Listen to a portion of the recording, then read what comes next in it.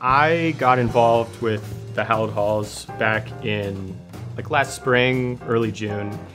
And in July, I was in the studio and Justin came by and he was like, "Hey, Robert, come check this out, come check this out." And it was demos. Antone had done just a few of his songs with rhythm section, with piano, bass, drums, and himself singing.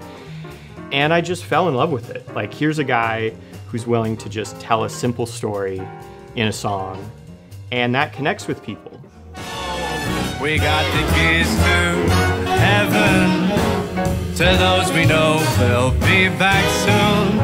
It may be a day or not until June. We're gonna fly right past the moon, and we don't wanna be late for the show.